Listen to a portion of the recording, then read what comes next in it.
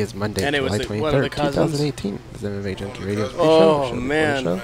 I'm Ghost. His grief Dan is going to Tom, be. It's going to. Danny Okers. Probably. I mean, that's. That me. And Ricky Lundell to the 30 right. years of being in therapy George for that walking in one. Here. Wow, I almost wore a shirt just like George's today. That is stupid. That's super sad. Stupid. I hate when that happens. Bring him on.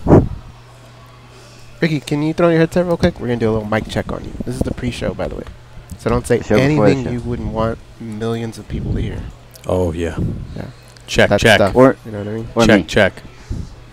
How's he sound, Danny? Can you say that one more time? 1 2 1 2. Sounds good. This is Ricky Lundell. That sounded like the worst rap ever. I know. 1 2 1 2. Slow. Well, I didn't get to the good stuff yet. Yeah. I was about to throw some compound syllable rhymes in there, but I just kind of slowed it down. I didn't want to lose my fire on the you didn't want to pre-show. Pre-show Venom loss. Yeah, he's saving it for the real show. See, he understands. I get it. I get it. I'm right there with you. It's a media game. Yeah, I get it. You guys are coming up. Stand by.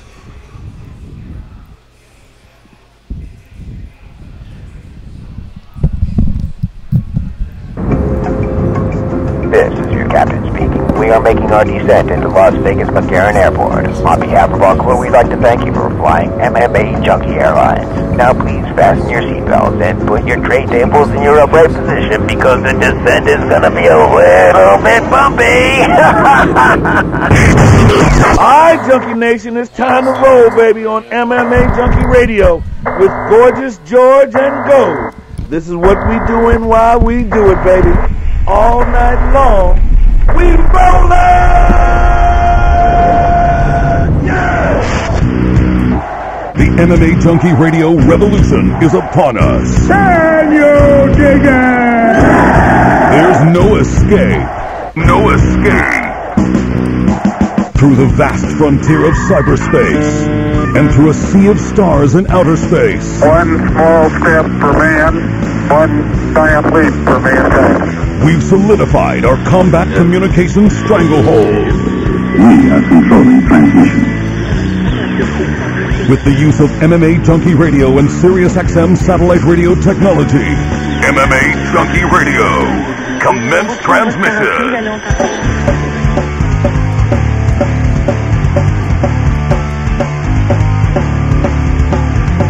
Live from MMAjunkie Radio HQ in the fight capital of the world, Las Vegas, Nevada. Here are your hosts, Gorgeous George and Goes. From the fight capital of the world, inside the beautiful Mandalay Bay Race and Sportsbook, you are listening to the MMAjunkie Radio Show, the only show that matters. I'm your host, Gorgeous George. With me as always is the devious and dastardly Goes, our East co-host. To my left, it's the fight analyst, Dan Tom. Back east at the SiriusXM studios, producing as always, it's Danny Otto, and our special guest co-host for the day, Ricky Lundell, noted head coach, noted assistant head coach, and of MMA, and in the world of wrestling, he is Bishop Gorman's head wrestling coach. How you doing? Good to have you back, guys. I'm so glad to be back on your guys' show and chatting with you guys. It's been a little while. Yeah, probably like 8 months or something. It has been. Ryan Benoit was on the show last time, I think. Yeah, and so it's been a little bit. He's got a fight now. He does. He's got a fight coming up. I'm excited about that one. How have you been? Dude, I've been awesome. It was great to run into you the other day at the World MMA Awards. And yeah, wasn't that a great event?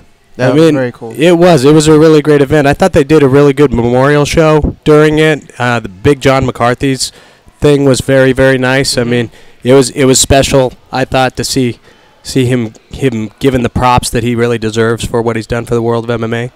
So I had a lot of fun out there. Yeah, in their first edition, which wasn't an award show, it was just awards given through the magazine. Yes. He had received the Lifetime Achievement, and so they wanted to honor him again, kind of in that setting. So I thought it was cool. And now that he's retired from reffing, he could come back. You never know. But it sounds like he's retired. In and this he's game of broadcasting. MMA. Right. He, it was a good time to maybe acknowledge that because he had quite an achievement as an MMA referee, as a pioneer in the setting the rules, you know what I mean, and getting this thing going, making it legal, running and embracing regulation instead of running away from it. Totally. He was right there. He was one of the ones. Yeah, he's had his hand in almost sport. everybody's camp at some point or another. He's been in almost every corner and in everybody's experience inside of MMA. I mean, he was inside of my experience when I was only maybe 10 years old. I met John McCarthy for the first time. 10 years old? Yeah. Oh, wow. Because I started jiu-jitsu. I met him in California. He was training out there and was just kind of getting into jiu-jitsu. And I had started training in 1992 under Pedro Sauer, and that was directly under the Gracies. And so John McCarthy came through, and he was just kind of just this big guy, and they were like, oh, this is our ref. You know, he's our UFC ref.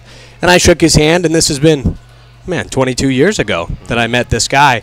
And it's funny now to, like, look at how much has happened inside of 22 years in this sport. It seems like, for me, because I'm young, it's a lifetime ago, but really 22 years is not very much time for this sport to go from where it was to the very, very top.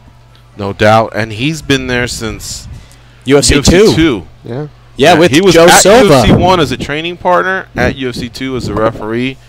Joe Silva made it, I want to say 8 or so. Leon Tabs, UFC 1, right, guys? UFC 1. 1 or 2? No, 1. Yeah, Joe Silva, I remember, I heard had one of those yellow pads. Yes. You know, that teachers have and things like that. Yes. He had pages and pages filled with notes. And after he saw UFC 1, he sent that in to Art Davey and Campbell McLaren and those guys. Right. Got their attention. They just thought he was like a super fan. You know, like, oh, my God, this is pages and pages of notes. How he felt they could improve or what he liked. And then I guess he stayed on the radar. And I want to say within the first dozen shows, he somehow had a role. Because Art Davey was matchmaking, and then a guy named John Peretti, and then we get to, I guess, the Joe Silva era at some point. You know? Yeah, I mean, and Joe Silva, he was a super fan because he was so into the old martial art movies. He was huge into into all the Bruce Lee movies, but then watching Jean-Claude Van Damme and just these different movies that had come out about karate and about how to just fight. And he was trying to learn how to fight. He was a smaller guy trying to learn how to strike and do different things. So then when he was really watching the UFC for the first time, he's like, oh my gosh, some martial arts really happening out here. Right. Mm-hmm. Like, it's really happening. Martial arts for real. For real. Like, this isn't this fake, like, we're going to a karate tournament or anything like that. So Joe and I have sat down and had, like, numerous talks, and every time we're having a talk, he brings up an old martial art movie that used to inspire him, which brought him to the era that he's in today. How martial arts movies, like, really shaped the world of UFC. What was your favorite martial arts movie? You know, it's as funny as it sounds. It's like I went into the martial arts side of everything. I loved Under Siege just because. Yeah. It was awesome. Yeah, the guns and I saw a smile on her face. I did. I loved it. Like, he threw the knife and like Seagal on that ship. Yes, on the ship. Okay. Remember, and the Tommy Lee Jones takes over the ship, and he has to, like, some chick pops out of a cake. Yeah, at the end. That always got covered up. You know, my mom would always be like, "Ah, you got to shut your eyes, cover your eyes." Somehow we'd always, for some reason, that part of the tape was like really worn down. Whenever she'd come home from work, that part was really screwed up. No, but I love that movie. Decoys. What you do is when you know that part's coming up, you go, Mom, I think the dryer just went off or something like that. And she gets up, she goes out of the room, by the time she comes back, it's all good. That was a smooth move. Yeah. Hey, I also loved the Rocky series, but I loved the heart inside the Rocky series. I mean, it was more, to me, it wasn't the martial arts inside the Rocky series, but what he was promoting. And I think I really related with that show more than any other martial art movie that ever came out. And I know everybody's got their own, but Rocky was amazing. It was amazing. Are we allowed to throw in movies like The Warriors or like? I think so. I was surprised if a fight took place. Sure. Right. What were you gonna say, Dan? I was gonna say I was surprised he didn't throw in something like Vision Quest. I don't think Vision Quest gets enough love. That's like the wrestler's Rocky, right? Yeah, Vision Quest doesn't get a lot of love. Yeah. I mean, it is the Rocky for wrestlers. But, you know, I think they needed to do a little bit more in Vision Quest to really showcase what wrestling is. Yeah, well, yeah. You know, like they had a lot of that. They had a lot of that 80s. Let's force a weird love story in here. Yes. A lot of probably took away from the wrestling aspect. I think so. I think if they really got into the heart of what wrestling is, I mean, they would have got deeper into the fans. I think they did a better job on the ESPN, the Iowa documentary for wrestling. Have you guys ever seen that? No. Oh man, Steve Mako's in it actually. So like for Iowa. For Iowa, yep. He wrestled for the Hawkeyes. Cowboy? He is, and he defected from Iowa Hawkeyes and went to the Cowboys. Okay. So he left Iowa after he took second there, and then went off to the Cowboys. But this show shows like what it really is to wrestle in college at that kind of a level, and you see the intensity and what they're dealing with. Cale Sanderson's in it at Iowa State, and he battles one of their Iowa boys and just dismantles him. And you see him have the kid have a total breakdown, goes in the back, he's punching walls and freaking out. And Tom Brands, who's the head coach at Iowa, comes out and he's like, you know, this guy's the total package. Like, you have to go out there and wrestle like the total package. But it didn't matter to him that Cale Sanderson was the total package. We look at Cale Sanderson now, and like Daniel Cormier looks at him and he's like, that's the greatest wrestler of all time. But it didn't matter to this kid. This kid was crying, hitting lockers, screaming. Doesn't matter. Well, how close I expected to win. Match? Oh, it wasn't close. Oh, okay. I mean, it was probably. I mean, it might have been a tech fall from what I remember. Okay, I mean, it was almost like, were you almost the guy, or what was it? Like 7-8, 3-4? No, it was just like you got blown out. It was just like Cale Sanderson, you know. And they at the time, I think it was Cale's second year, so. They didn't know who he was. They didn't know what was happening. What was the name of this documentary? So it's the Iowa Hawkeye ESPN documentary. Okay, I'm going to check this out. And this is back in 1999, something like that. Did you like Cobra Kai? The actual gym or the... No, the remake YouTube thing that they did. I didn't see it. You haven't seen it? Did you like The Karate Kid? I love The Karate Kid. Dude. I love The Karate Kid. Yeah, they should be. You can't say they that. They got to be booted. Say you haven't watched Cobra Kai. You got to watch Cobra Kai. Where do I see it? Okay, it came out on YouTube. Okay. And they're all adults, obviously. So this is like the original down the John Lawrence and the original Daniel LaRusso. So that's Ralph Macchio and William Zabka. Yes. Along with a few other characters, come back and they have new roles, and it's a 10-part series. I think each episode's about 30 minutes long. It's on YouTube Red. Oh, I'm First month's this. free, so if you binge, you can cancel.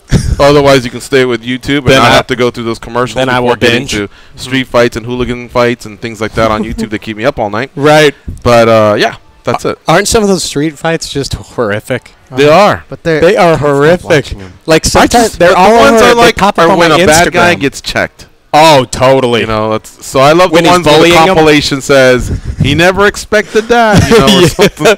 Totally. He pushed the wrong guy's buttons. So yeah, man, I'll watch those for hours. There's some guy like covered in tattoos, and he's like punking some guy, and then all of a sudden the guy's in a karate stance, and he like spinning back kicks him. Yeah. I've seen a couple of those where I've just been like, wow.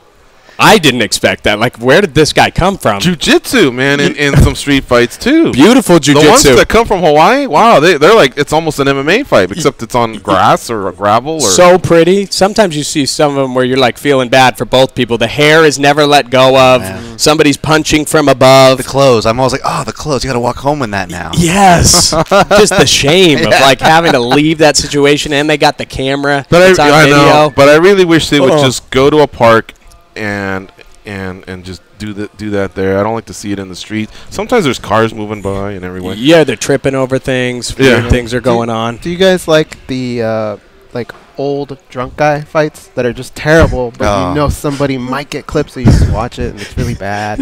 Have you seen the Family Guy episode where that happens? When he fights a chicken? No. So there's a Family Guy episode where it's an old American like World War II vet and an old Nazi, and in town they get in this fight, and it is so slow. Like they're like trying to punch each other, and it's like this speed, and then they're like falling down, and the fight like never ends. It's like that. If you see cobblestone roosters and two drunk guys, I'm in. That's going to keep you up at night. Oh, yeah. Lately, what I've been seeing is subways. So a lot of people. Subways. Well, the subways are different now. The subways, people used to just sit. Sandwich shop or the? No, the subways, the moving trains. Sandwich shops got fights too. Do they? Yeah. Well, I know Denny's alone, McDonald's, Walmart. I mean, you can binge on all those. But subways before was just sit in your seat and maybe put on your headphones and mind your own business, right? I guess. I don't know if you hit. I've only ridden on a subway once. So what do I know? Yeah, pull, tap, or something. I remember the old pull string. That's a bus. Yeah, right. But I forgot. I was on a bus with Danny. How do you get off the subway? Does it just stops? I thought it just stopped. Yeah. It has frequent stops, and then you have to get off. Danny would be watching YouPorn or something like that. Danny, hello. Oh, I didn't know you were trying to talk to me. You answer to Danny, right? I heard you were on the subway. We were on a subway together about a year ago. It just stops automatically, right? It doesn't matter if people request that or not. There's no requesting stops on the subway. Yeah, it just has a certain amount of stops. So now on subways, there's like performers, but then there's also people that are just they start tripping out on people. And if you just hit fights on subway, you'll be there for hours. Really? Yeah, and there's good guys saying stop it already, and then there'll be a bunch of people that just like a village, they just take them down and throw them off, and they'll be done with that fight. And then there's people just like the performers get on the people's nerves. There'll be guys like doing like almost like stripper pole stuff, except it's more of the form of gymnastics.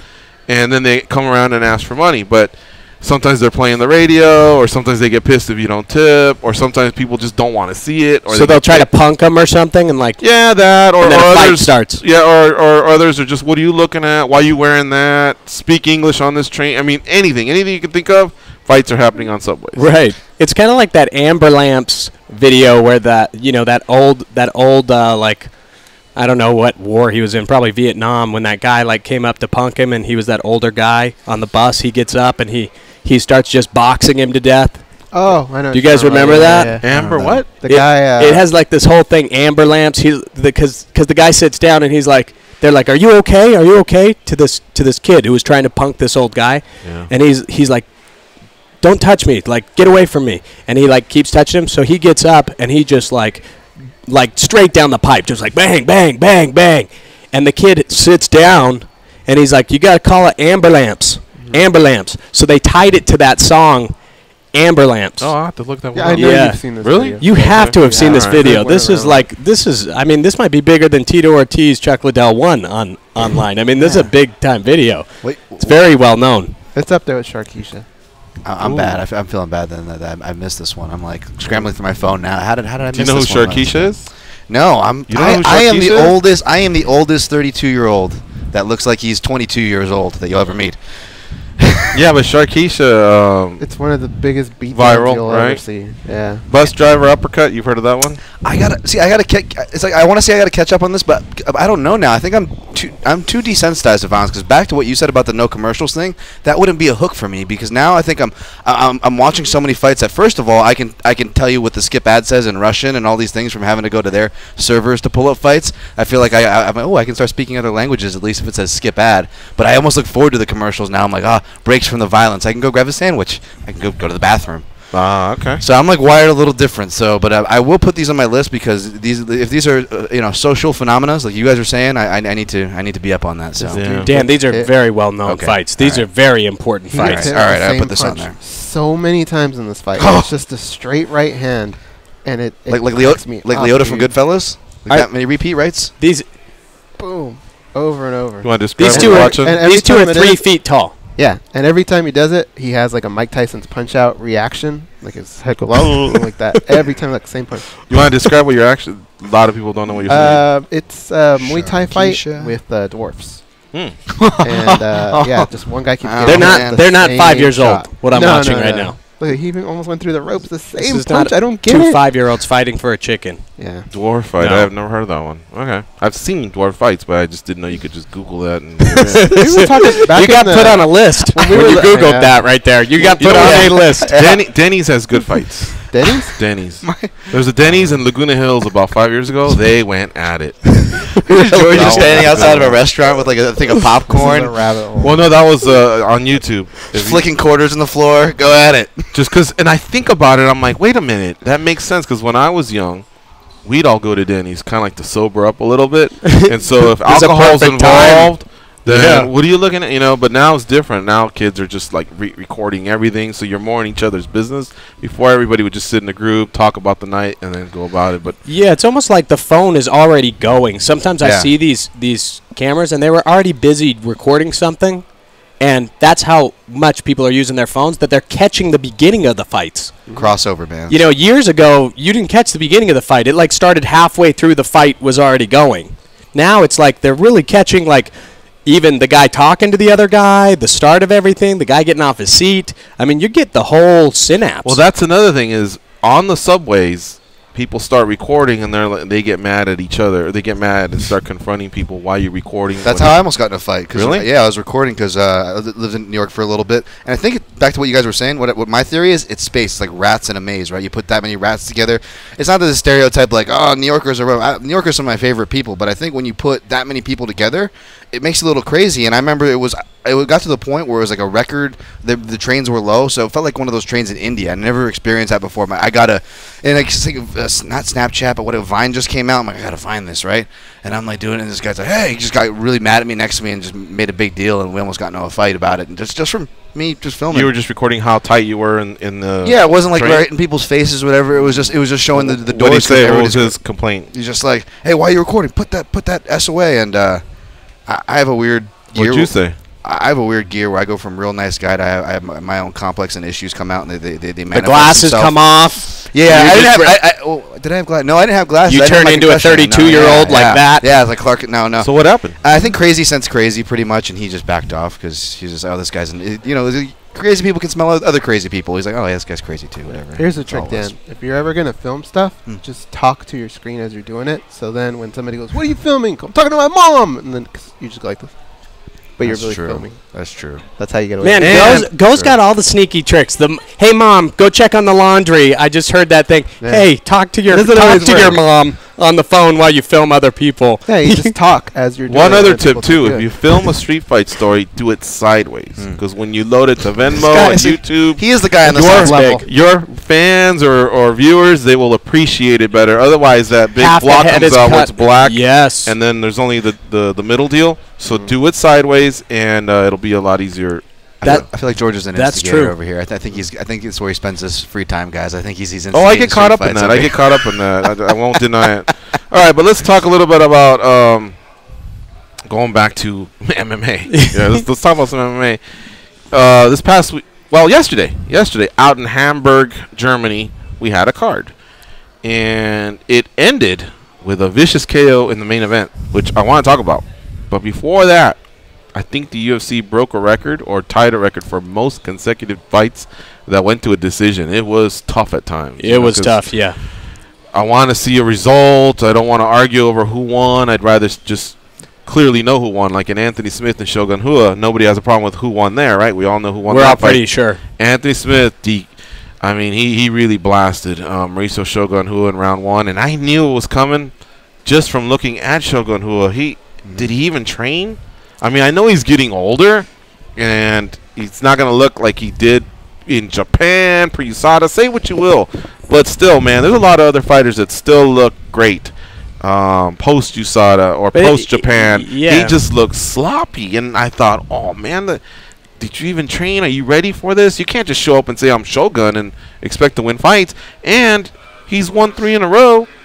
4 in a row is like, I think that would be the guy in the light heavyweight division with the most wins at that particular time, and Daniel Cormier had been saying his name, leading up to this, and it all didn't matter. Anthony Smith waxed him. Gosh, Anthony Smith, when he came out and he just like got in the cage, man, his demeanor and his eyes were like they were focused and locked in. I mean, he looked like a caged animal for real. Like he was there and present in that moment. And when Mauricio Shogun Rua came out, he looked like he was coming to the office. Like, oh, yeah, I'm going to a fight. I have a lot of experience in this. You have a lot of experience in it, but there is a difference between having a lot of experience in it and walking in and not being present versus Anthony Smith. He was very present. Every second it was like you even as he was walking out to the cage to come get into the cage with him, you could see Anthony in the background walking back and forth, not deterred by anything. The music didn't bother him. Other people weren't talking to him. He wasn't getting, like, more corner advice. He was just zoned in. And in that moment, it wasn't very hard to see that something really bad was about to happen. Mm-hmm. Yeah. I mean, he was just in the fight.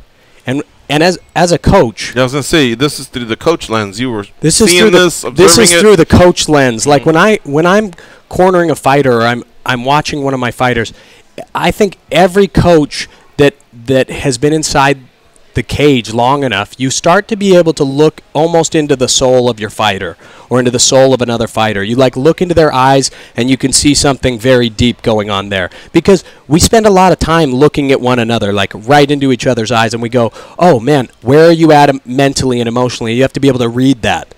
Like, are you saying you're okay, but you're really not okay? What is it that you need right now? Because not all men are great at telling somebody what they need or asking for help. So you get better at reading your fighter. You get better at looking at them.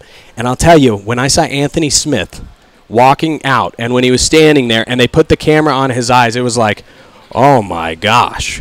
This guy, if this guy stays with his mentality and he stays with the eyes the way that he has them right there, where he is just locked in to you know, I like the energy of what fighting is, or like what it actually is, that piece, and he stays connected to that, he's going to be a UFC champion.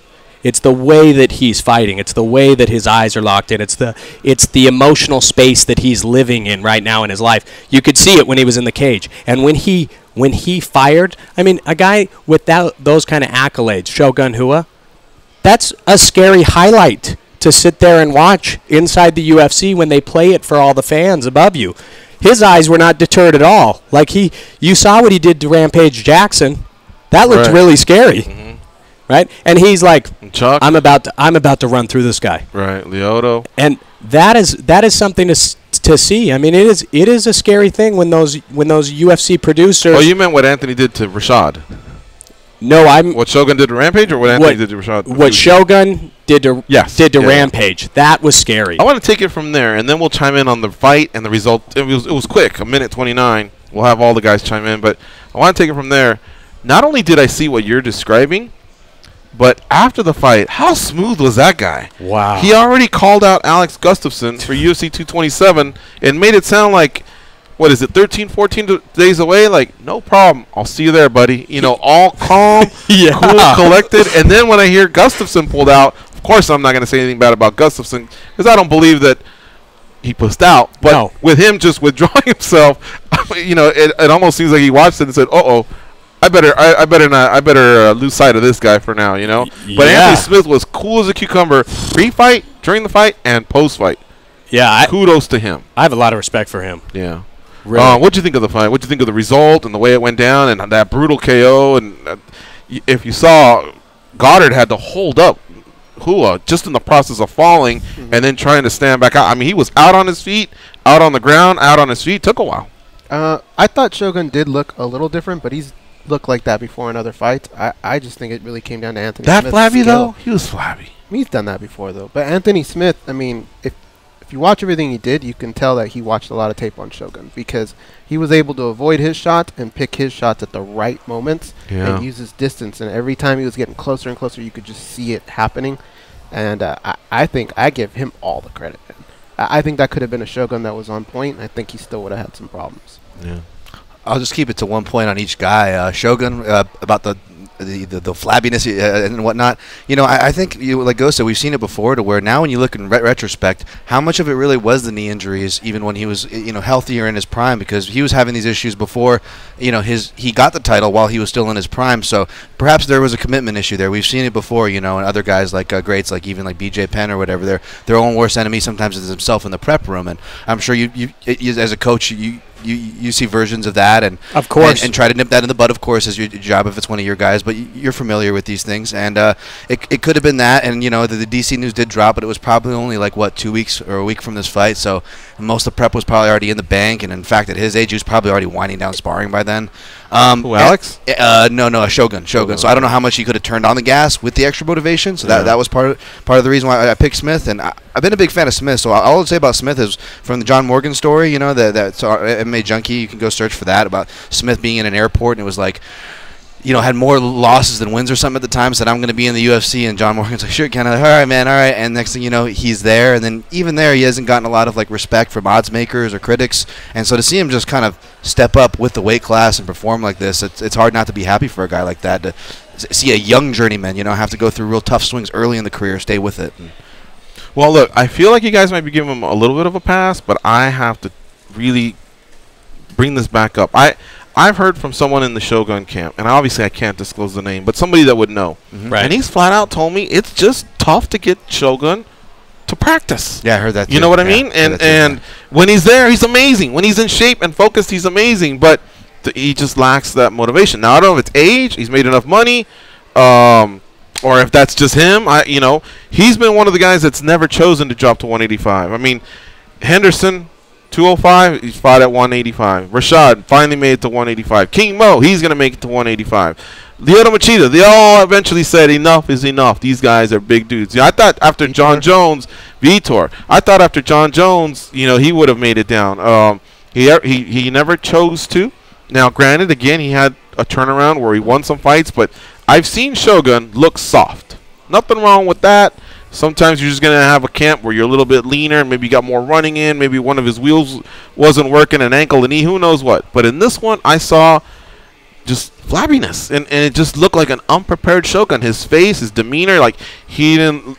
I think when he stepped in, he knew, oh boy, just the fact that I'm Shogun is not going to help me here. I gotta land one of these, otherwise that looks like a monster across from me, and that's why I think the result was the way it was. And what's unfortunate, Dan, I agree, he just found out DC, has been calling his name out a couple weeks ago, but he didn't just find out that he has a 3-fight win streak and that he's 36 years old and that this could be it, like as far as a final run, because DC could just vacate the belt, and guess who would be one of the two up for the vacant belt? It would have to be Shogun off of 4 wins.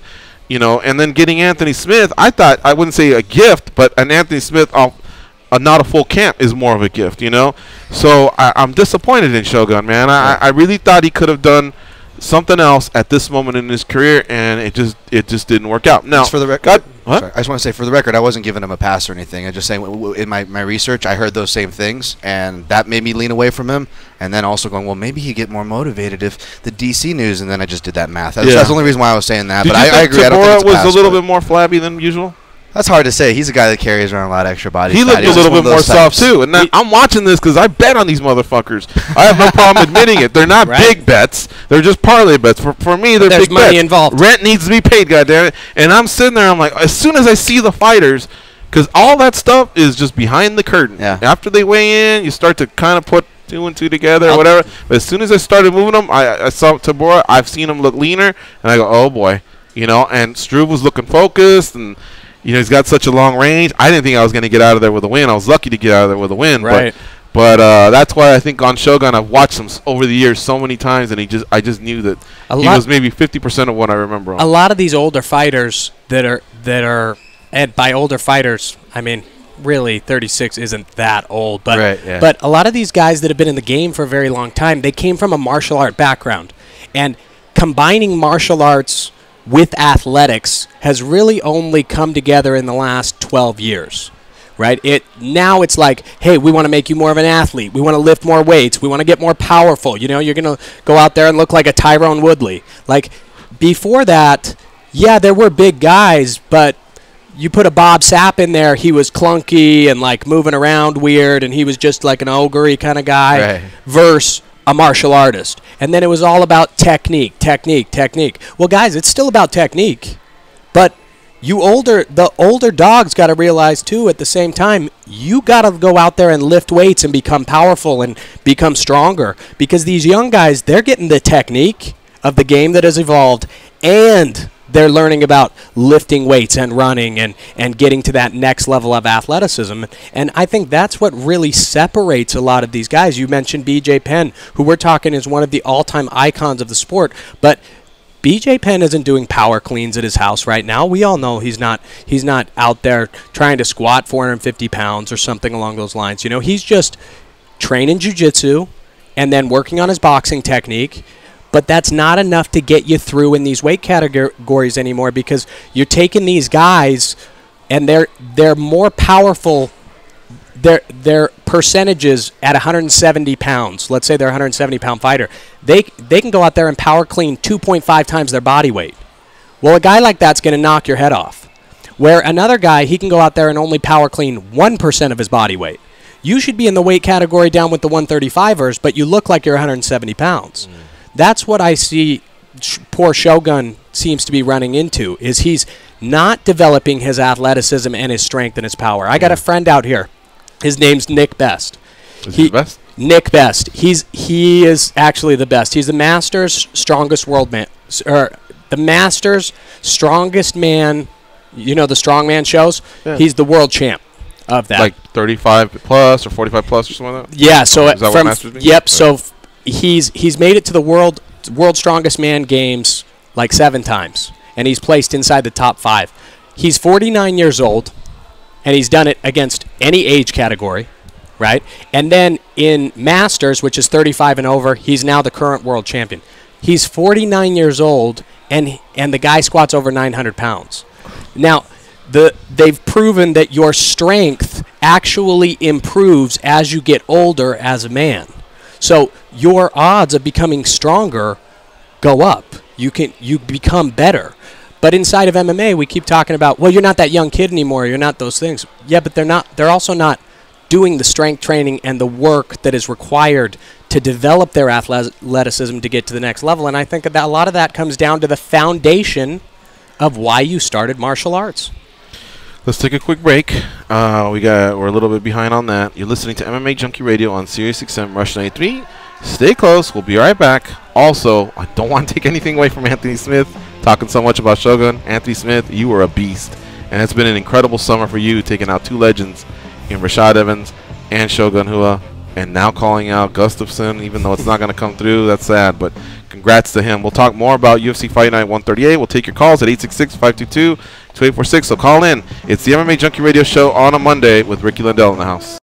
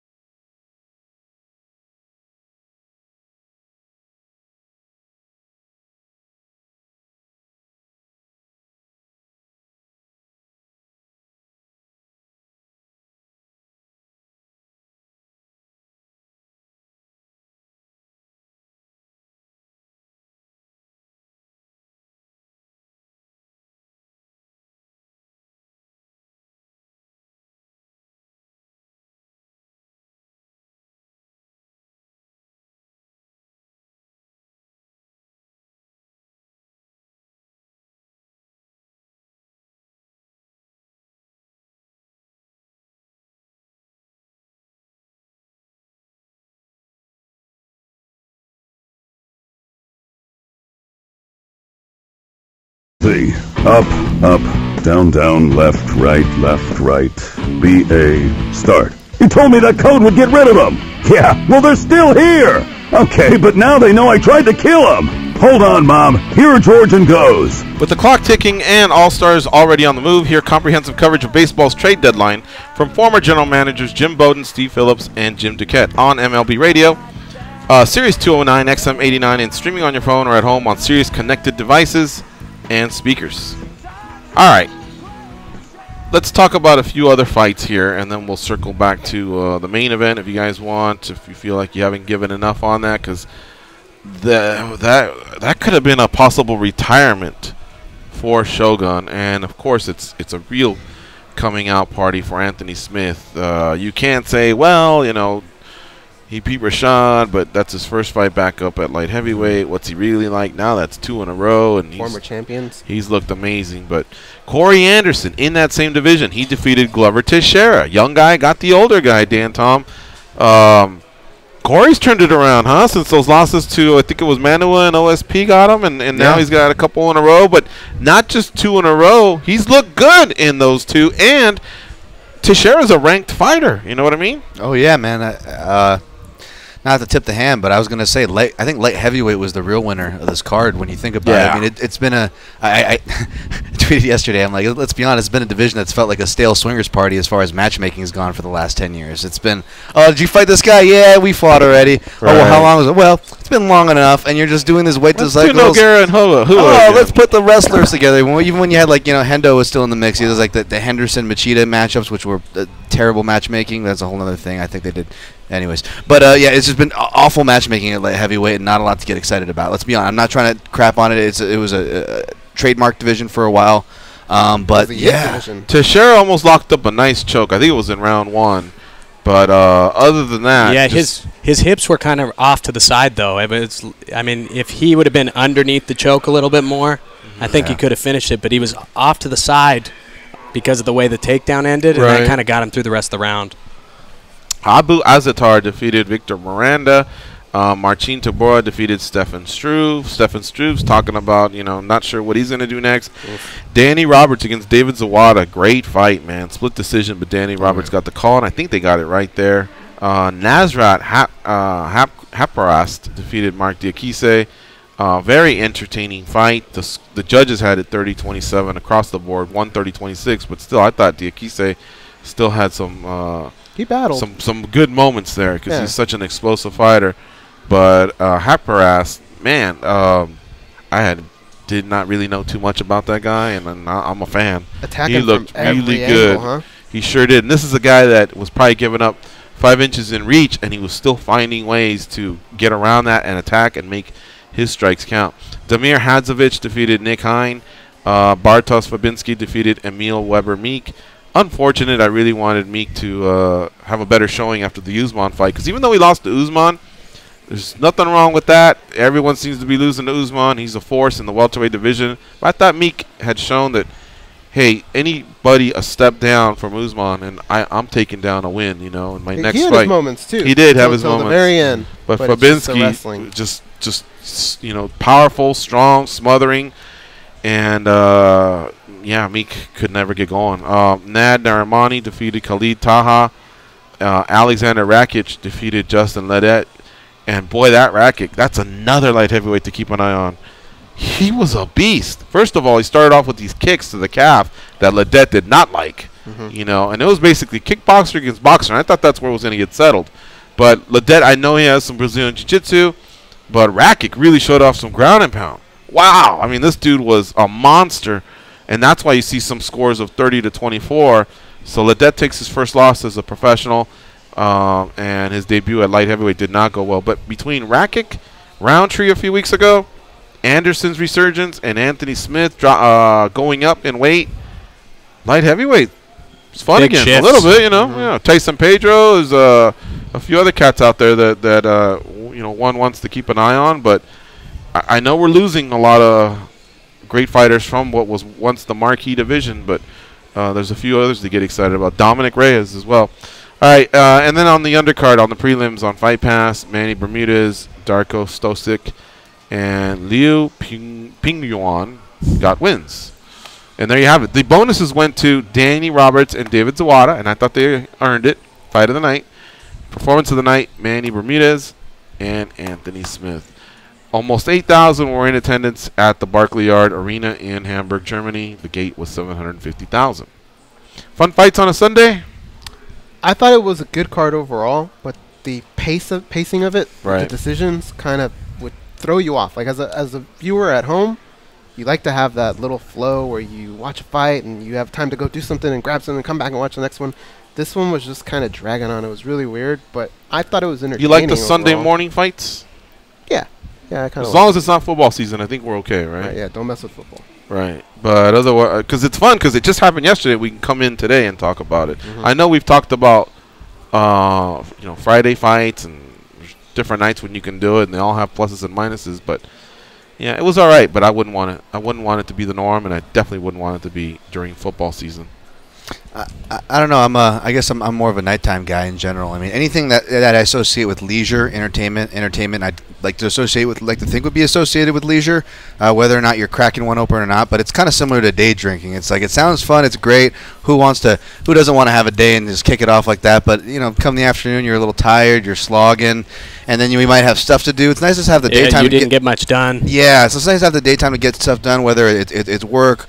Working out, chores, or whatever, and I would think mine's maybe like media sensitive. Like, no, a lot of people would work Monday through Friday mornings, and maybe you want to sleep in, and just give your body that rest. And I hate to complain about this because the English MMA fans are screaming at us like, "Oh, we have to be up early, let's stay up." I don't know how you guys do it. Y'all are savages. My hat is off to you guys. I'm just saying, if I have a choice as an American viewer, American sports, the way it's designed, then yeah, I like the nighttime.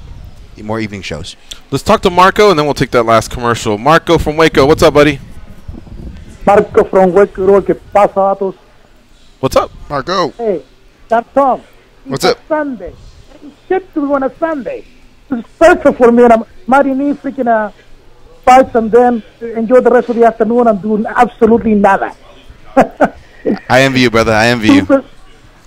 Yeah. I'm super impressed with Anthony, the Lionheart Smith. Step aside Jean-Claude Van Damme. The real Lionheart is Anthony Smith. And, nice reference. What can I say about Alexander the Austrian Cain Velasquez Rakic, man? He put a freaking kind of whoop us in just to leave that. I did not expect that, yeah. Rakic was a beast. Yeah, that guy, I'm going to keep an eye on that dude because, he's making the light heavyweight division very interesting again. Give him a top 15 guy, and then let's dance with this whole thing. It's an interesting day of fight. I enjoy it. I have fun. I started 2 hours later for me because I'm on Central Time. That's why I'm not complaining so much. Peace out. See you, buddy. Yes, man, I'm telling you, we were saying this about, I remember a good 5, 7, 8 years ago on the show. I was making sure to tell the Brazilians and the Americans who are at the forefront of dominating MMA, keep pushing yourselves, and that new generation, stay hungry and be hungry, because the other parts of the world are coming. And I knew Eastern Europe would have, well, in this case, Rakic is from Austria, so Central Europe, but I knew Eastern Europe, I knew Asia, I knew other parts of the world. Australia was going to have some mean sons of bitches that were going to come through the sport and wreck shop, and that Rakic guy was, for one, he's a kickboxer, but I really liked his boxing. I really liked his kicks. He's in great shape. I was, okay, you see the muscles. Does he have conditioning? Hell yeah, he had the conditioning. And he just has this mentality. He looked focused, you know what I mean? And I'm definitely going to be keeping an eye on that dude. Yeah, definitely. I don't know if he was training this camp, but he's also training the American Top Team. He was one of Junior Dos Santos' training partners for a minute last year, so I'm sure that's probably a good influence to have, too. That's a huge influence to have. One of the things that we as Americans still are holding over all the other countries out there, and probably shouldn't just be branching it out and throwing it out there to everybody, but I'm going to give everybody a nugget, is our folk style wrestling is still what we hold over everybody else. They're out there, they're doing freestyle wrestling, which means they have to lock hands. They can do the throw, but they don't have to control you once you hit the ground. You spend 20 years doing that, and now you don't really have the control and the groundwork and how to pull somebody to the ground. Like the fight that we saw with Corey Anderson with Glover, you could see his folk style wrestling continued to break down Glover over time, because when we take somebody down in American wrestling, you have to hold them down, and the other guy has to get up on his own. In freestyle wrestling, which is what they do in every other country in the world, once they take you down, you're only on the ground for 10 seconds, and then the ref goes, oh, stop, stand back up. So a lot of these other countries, they have impeccable stand-up. They have all these beautiful techniques that they're using, but then they get ground out by Americans a lot of the time because we have the folk style wrestling. You have to stand up against us, and we already know the jiu-jitsu. So that's holding a lot of these other countries back. Now, these guys that are showing up over at American Top Team or like coming to train in America that already have these impeccable skills coming from these other countries, then they show up like a Khabib. He's wrist riding on the ground. He's running folk style wrestling after he has like these beautiful takedowns. You can see the influence that a Daniel Cormier has had on him or these other guys. Let me take a quick break, and then we'll continue on that. That's very interesting you bring that up. It's MMA Junkie Radio on Sirius XM Rush 93. Stay close. We'll be right back.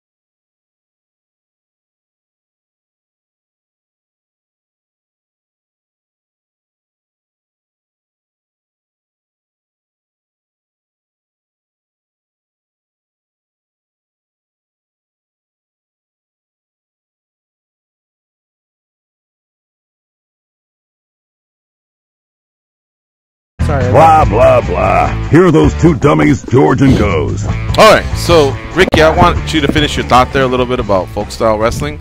We have about 2.5 minutes before we get to the top of the hour, and then if you want to speak more about it or whatever, but if you wanted to finish your thought, because I cut you off. Yeah, George, there's folk style wrestling. It's something that you're seeing more and more in MMA, where it's coming more to light. When we look at the international guys, they haven't been bred into folk style wrestling, where when you take somebody down, you have to hold them down, and the other guy has to get up on his own.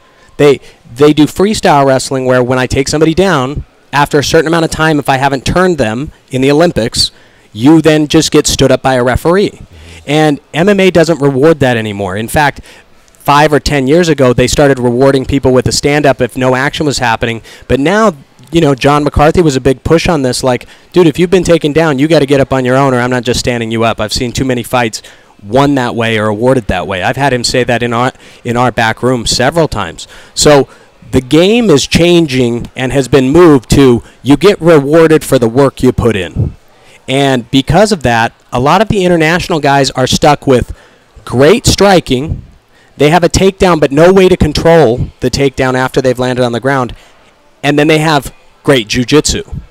But they're missing the whole control aspect in the middle, the Matt Hugheses or the Tito Ortiz, that even that original style we saw in America. So there's a lot of growth that has to happen for them. You can see the guys that are coming over to America to learn that.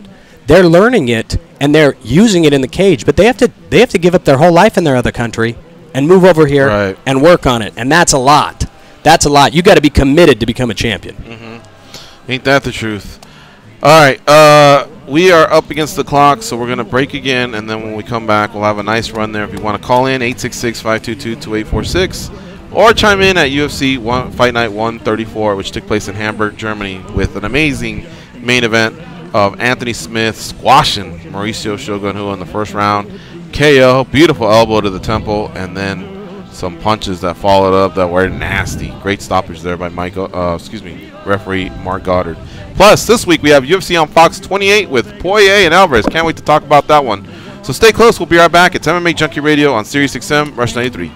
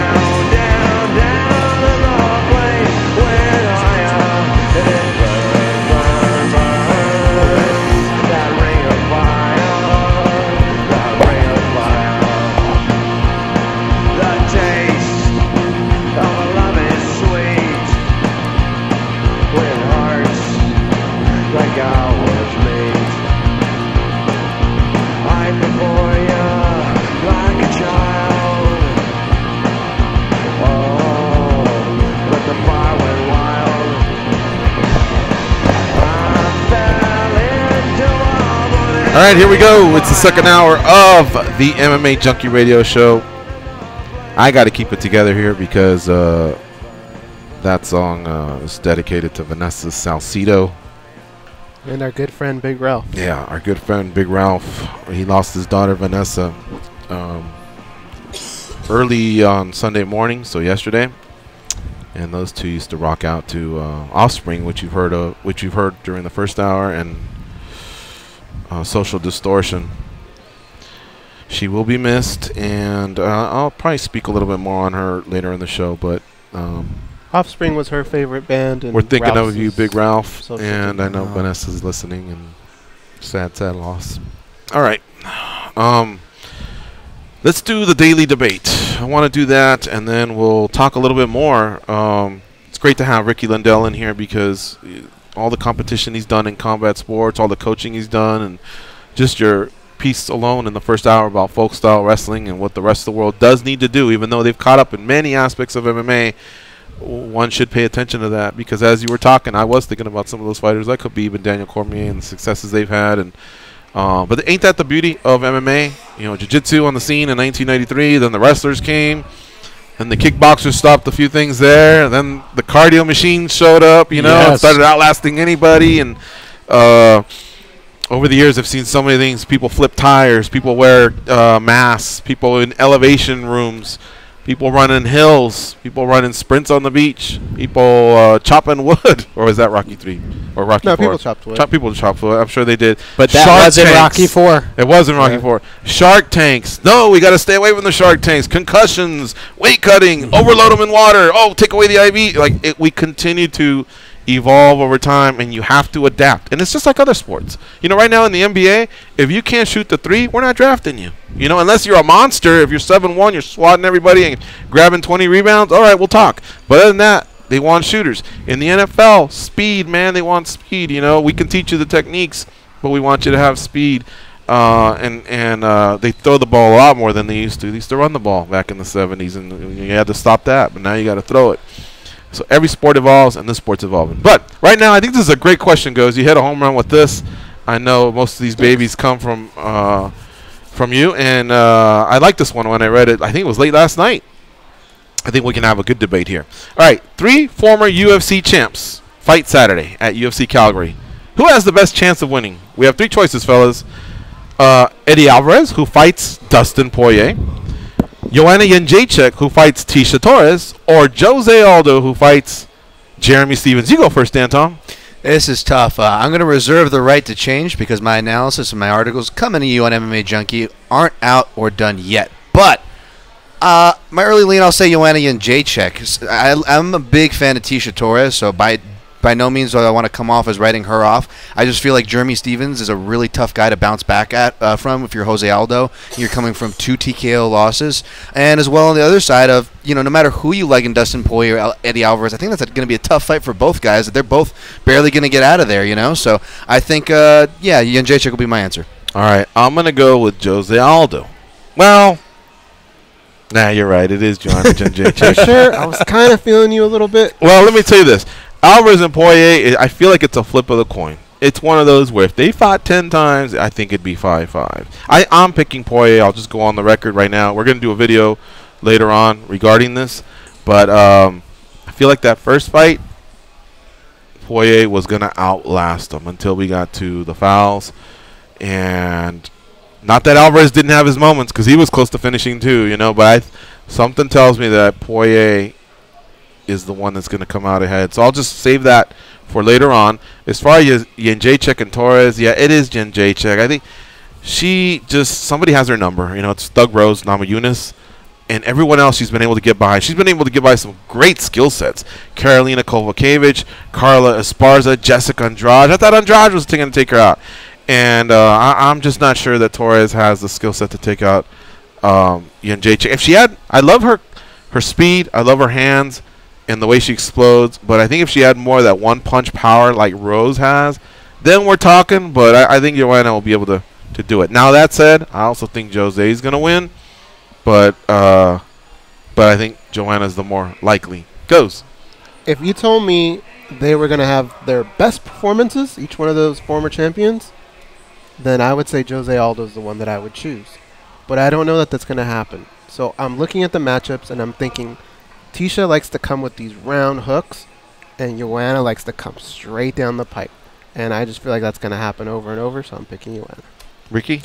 You know, when I think about like the different champions that we're looking at, Joanna's been going through a lot. I mean, she has not lost, and coming from coaching different individuals and different champions, I will tell you, there's nothing more devastating than when somebody thinks that they are unstoppable and then they get stopped twice in a row, and you lose your title, you lose your respect. Do you lose your self-respect? Do you lose what drives you inside the cage? That's really what I see Joanna has to win in this fight. Is she has to put a stop to the fact that she has lost. And she has to make sure that it is not in her mindset that not that it is, but could be a loser. And sometimes fighters take losses way too personally. These losses happen in a tenth of a second. And I think that's where Joanna could be in big trouble here. She is fighting a very tough opponent, but she just lost twice, and she may not be training and thinking the same way that she was when she was the champion, before Rose dropped her. You go in, you train because you're having a fun time. You go in because you enjoy training. You go in because of certain reasons. And you act a certain way, and you work a certain way, and your whole world is a certain way. Now, when she walks into a room, she gets looked at differently. Maybe somebody pities her when she walks in to train, or her family says something, or it's always being brought up. You got to go out there and re-show the world. Those things really add up in a fight camp. So for Joanna, I think she has a much tougher fight on her hands than what we're looking at in the past. I think she has to overcome her own self to win this fight, and I hope she does. I really hope she does. I am going to pick Jose because he's already been through the ups and downs. I think Jeremy Stevens is an unbelievable fighter. I mean, I worked with him out in Iowa back in 2007. That's how long this guy has been running around. I mean, he is incredible. But I do think that Jose has the better shot because I think mentally, with how his camp has already cycled, they already ran through those problems of losing a head coach, then him coming back, then people retiring, then them coming back. They've kind of found homeostasis again. I don't think Joanna is in homeostasis. She's trying to find it, and I hope she does. But I think the odds are against her. All right, there you have it. There's today's daily debate. Interesting things you brought up there. Here are the results. 1,816 of you voted. 66% said Joanna Jędrzejczyk. 20% said Eddie Alvarez. And surprisingly, 14% said Jose Aldo, which shocks me because, look, Max Holloway's a beast. I don't want to take anything away from him. But Jose still fought well in that second fight. I had seen some amazing things from Jose that I hadn't seen in years, and I almost felt like Jose could take out anyone. But on that particular night, which was Max Holloway, I'm expecting to see the same thing. It's like a little bit of hunger is back, so that shocks me a little bit. But anyway, the results are what they are.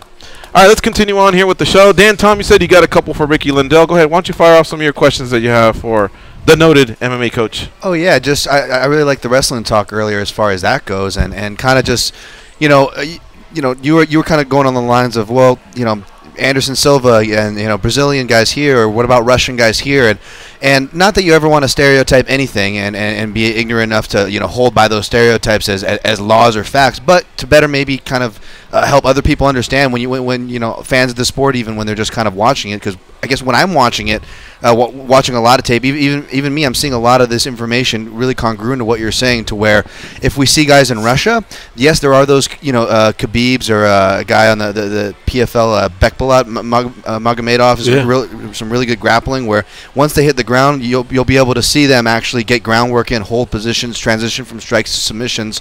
But then you'll see other guys where, like Shamil Abdurakhimov, the guy that fought Derek Lewis, he comes from a Wushu Sanda base. And I guess what I'm trying to say is I think a lot of it has to do history and martial arts, and I think that influences the area strongest. Because in Wushu Sanda, yeah, it's like Chinese guys have it too. We're like, oh, they're great at mixing in strikes to takedowns, so he should be good for MMA. And you hear the commentators talk about that, like, yes, that's true. But if you look at it, once they get them on the ground, they look lost. They don't know what to do there. They have maybe a couple positional rides depending on what you give them. But even when you turtle and give them something that's there, they're not putting hooks in. They're not even really taking advantage of the fact and returning you to the mat and punching you more. They kind of let you up even. Yeah. So is that there's a really distinct thing that I see. So as a coach, what I do is I break down each level of positional loss. And so an example of that would be we're doing striking, okay? Mm-hmm. From there, from the very baseline, two people step in the cage, and this is like a good blueprint for the world. And everything I do, I coach off of these things. You walk into the cage. First thing you got to do, move your feet. That's the first thing. Okay? After you move your feet, you got to fight hands and fight for inside ties all the time. So you're fighting your striking in your distance and fighting for inside ties. After you do that, you have to have a setup. Okay? So now you have your setup. That's going to set up either you're going to get a knockout or you're going to get a takedown. Now you get a takedown. Okay? Because now you've set your opponent up. Now you get a takedown. Now this is where a lot of guys are breaking down here. They got move your feet. They got striking and setup. They hit a takedown, and then right here they go, okay, now you're on top. Now I have to get a shoulder or a hip on the mat. That's my next job. If you want to control somebody and keep them down, keep a shoulder or their hip on the mat. Now, I put your shoulder on the mat or I put your hip on the mat, then I can break you all the way down to where you can't get up. I make you less and less athletic. If you're on a hand, you're more athletic. If you're on an elbow, you're lower. If you're on a shoulder, you're on your back like a turtle. Well, a lot of these guys, they start getting taken down, and they literally give up from that position. I don't have to fight to put you on a shoulder or a hip. They'll just pull guard. Well, right there, there's about 50 million ways to get up and 50 million things that could have been done to continue that battle, but they don't know it. So they drop all the way underneath, and they drop all the way to guard. And really, what's supposed to happen is now I fight you down to a hip. Then, once I fought you to that position, then you use your guard to fight the next battle, to get off your hip or to catch somebody in a submission. And then maybe I get to half guard and crossbody and mount and then get your back and then choke you. All of these are battles that are taking place, and they all run in a chain line together. When I'm coaching and I'm watching and I break down a fighter, I break it down all the way down to these fine points so that way I can better help you in where you actually need help. And I can prioritize what we actually need to work on. A lot of these guys are missing huge chunks from the folk style wrestling that they are not getting in their own countries. And the reason is it's in our educational system. It starts early. We got kids. I have kids in my Lundell wrestling program that are 5 years old, and they wrestle all the way through. I got kids that wrestled from 7 years old, and now they're in college, and they're D1 athletes going all the way through. Well, for a kid like that, he follows this exact system. Move your feet, inside ties, setups, shots. Now break them down to a shoulder. Keep breaking them down to a hip. Then get them on their back. It's very easy for me to work his MMA game after that if they followed a certain chain of events. Yeah. Now, these other countries, they're going to be stuck in a weird spot because, yeah, you can come to America and learn. Like, you could come intern with me for a couple years and learn a lot, then go back and then teach it to your guys. But how many guys can you teach? How many guys can you personally teach inside of 2 years, 3 years, 4 years, 5 years? It has to be pushed into your culture. In America, we got 400,000 wrestlers inside USA Wrestling right now, and they're just learning it. These kids aren't even going to do MMA. These guys are getting degrees, and then they're going to go hang out, and we're going to just kind of see them around, but they're really going to be an accountant. I mean, we have a ton of tough guys that follow this chain of event. Now, for freestyle wrestlers, and this is, guys, outside of America, this is everywhere. Yeah. Period. For freestyle wrestlers, it's move your feet, setups, or move your feet inside tie, setup, takedown, then they're going to stand you back up. So now we're missing all of the breakdown parts and all of those other things. And the way that I broke it down earlier, if you want to know the defensive side of it, you have to work the exact same chain that I just said in the opposite direction. You got to get off a hip or a shoulder. You got to get them off your wrist. You got to get your base back underneath you. You got to get to your stance. You got to clear the hands and turn around. I mean, there is a whole slew of things that have to be developed for these guys. Yes, there are guys like Anderson Silva. His jiu-jitsu was able to carry him through long enough. However, we did see if he didn't lock that triangle against Chael Sonnen, he would have been in real trouble. Right. You know, I mean, he would have been in a spot that would have been very dangerous. And Anderson Silva came into town, and I worked with him on folk-style wrestling. This was, 2000 and probably 11 or 12. And you just ran into each other, or you guys actually booked that? No, Lorenzo Fertitta introduced us, and then we started training downstairs in the Red Rock, like under the Bat Cave, and like the Nogueira brothers were down there, and we would just work on wrestling. Like we were working on folk style wrestling and how it tied into jiu-jitsu, and it was unbelievable how much was not known even by the Brazilians at that point.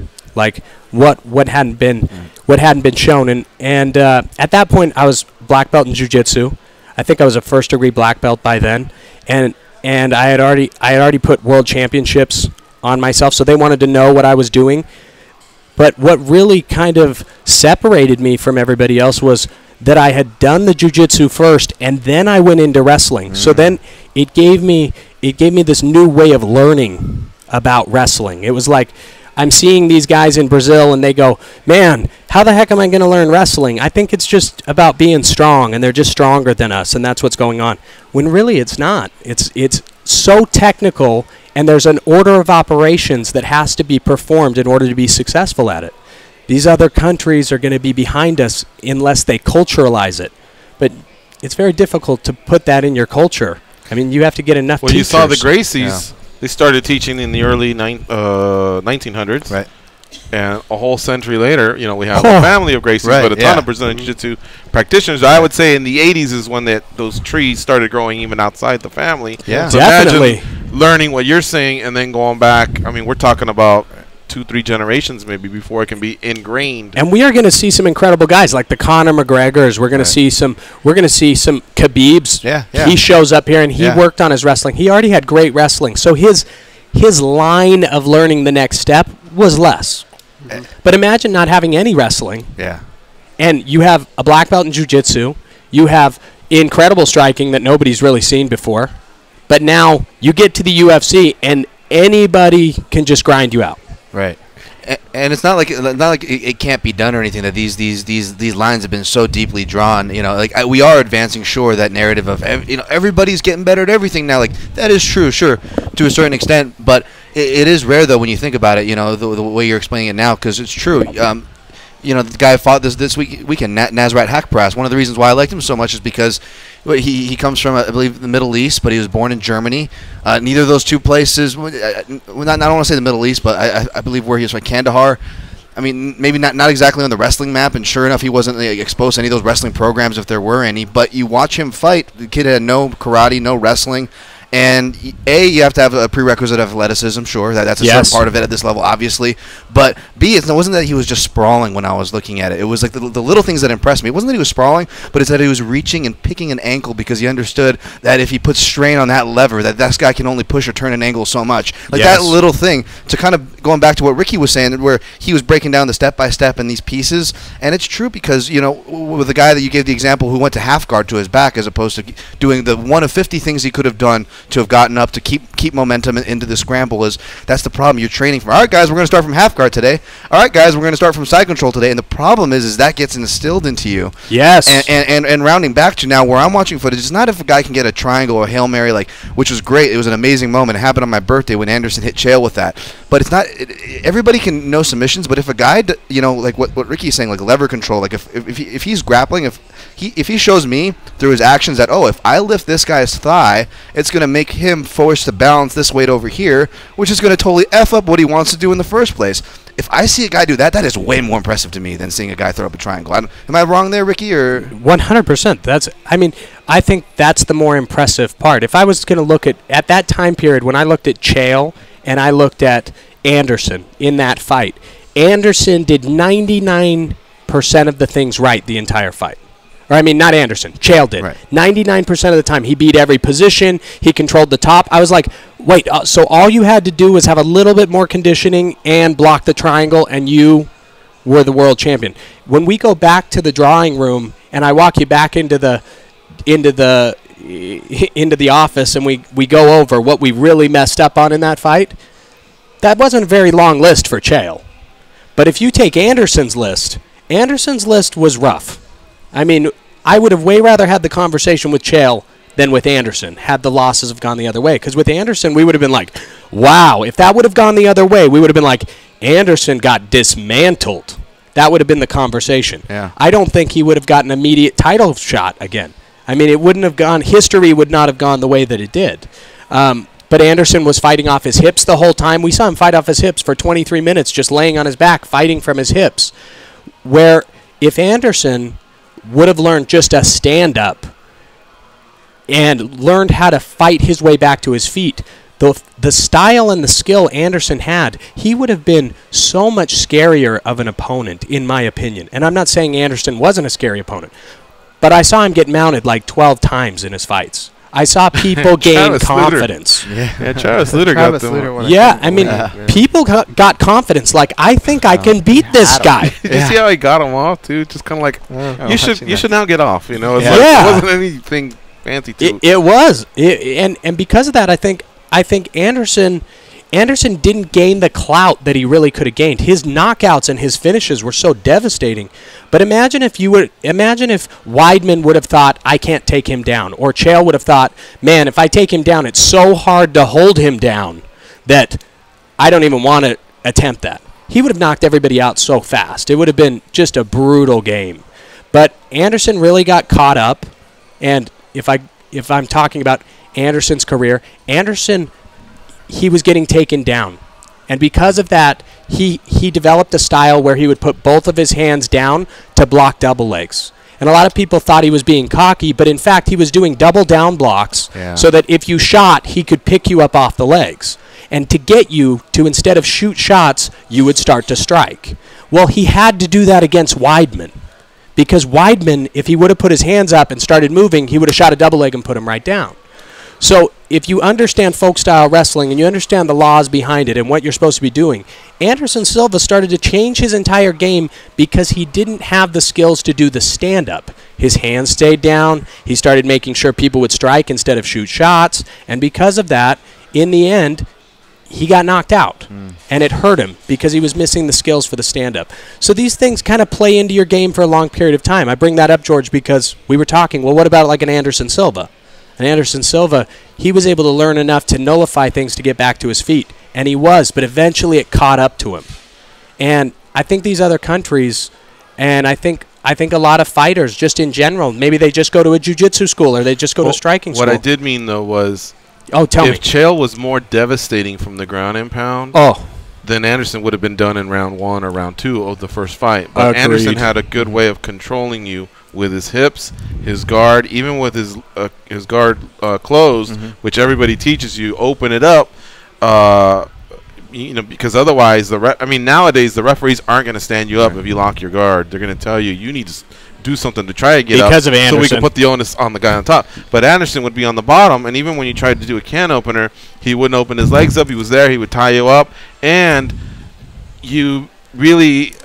A lot of times you win fights, Tito Ortiz, just by cutting you up and bloodying you up, and you couldn't even get that on Anderson. I think that's what kept him in the game because he knew, well, 5 minutes later, we start on our feet. And we got 5 of these because I'm a champion. You got to go 25 minutes with me. But yeah, I guess that is the one fight where none of that shit was working for him. That's for sure. It was just really rough for him in that fight. But I think, going back to Anderson, he's such an incredible fighter. Like, don't let any of my breakdown take away from who he was and what he did and what he offered the sport. Just more talking about what